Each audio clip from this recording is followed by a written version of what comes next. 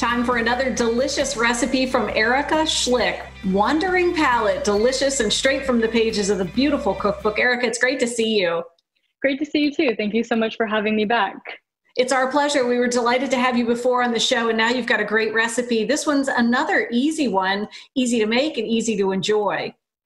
Absolutely. Today we're going to be making a cauliflower pasta salad. So this is a great way to get more veggies in your life. And there's some great pastas these days made from cauliflowers, lentils, chickpeas, all sorts of different vegetables that you can enjoy.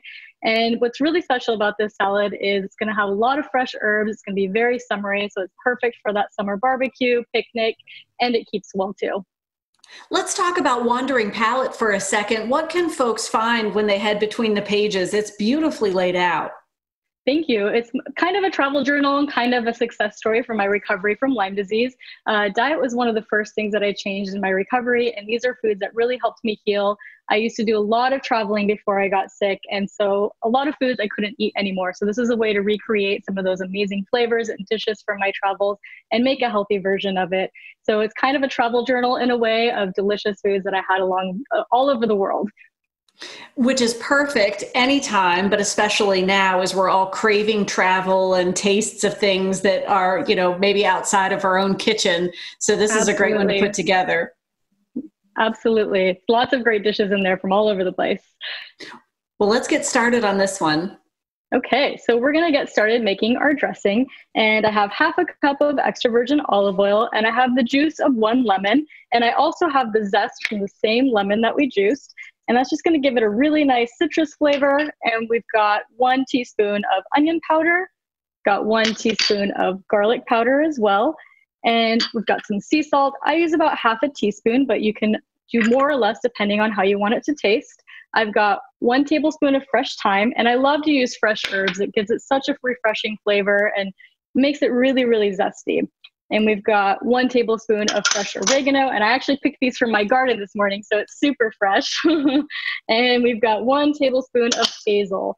And we're just going to use a whisk to combine it. And you don't need to overmix it yet because we're going to toss it in our salad as well. So we'll just go ahead and set that aside. And now I've got my cauliflower pasta that's been cooked and cooled. And I've got about 2 cups of quartered cherry tomatoes. And I've got about a cup of Kalamata olives. So you can use Kalamata, you can use black, you can use green, whatever kind of olives you'd like. And I just use a fork to kind of get that combined in there. You don't need to overmix it yet because, again, we're going to be adding our dressing here. And I like to add more fresh basil. And basil is what really, really makes this really special because with the pasta and the basil, it just tastes delicious. So I've got about 3 tablespoons of fresh basil that we're adding in there. And again, we'll just give it a quick little toss.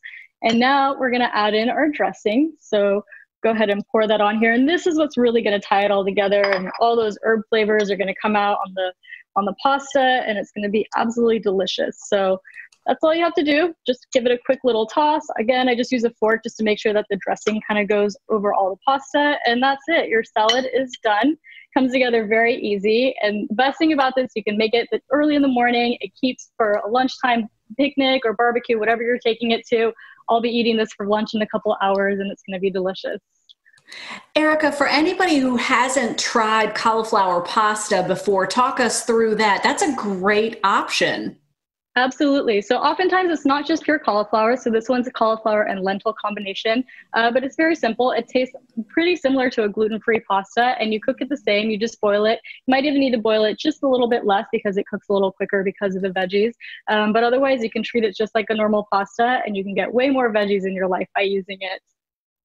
I think everybody was just saying check plus. That looks fantastic. You've shared this recipe with us from the pages of Wandering Palate, and we'll have that on our website. So thank you for sharing. You mentioned you put that together super easy, and now, you can have it tonight, you could have it tomorrow. Is it one of those salads you put together that sits and kind of sets up and is better almost the next day? It can. I think once it sits for a couple hours, it starts to taste better because the herbs start to marinate and the citrus and the olive oil. And you can always do a little taste test too. You can add a little extra lemon, or you can add a little extra olive oil if you want it a little moisture.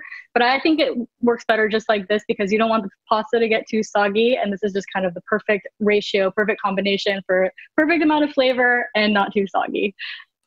And honestly, after hearing the ingredient list, let's face it, I don't know that I could wait all that long to dig in. It's pretty tasty. I'm going to have a little snack after this for sure. Well, thanks for sharing it with us, Erika. We appreciate it. Thank you. Absolutely. Erika Schlick with Wandering Palette, beautiful cookbook there. And she shared that recipe with us. We'll be sure to post that on our website later today, WTBR.com/BTM.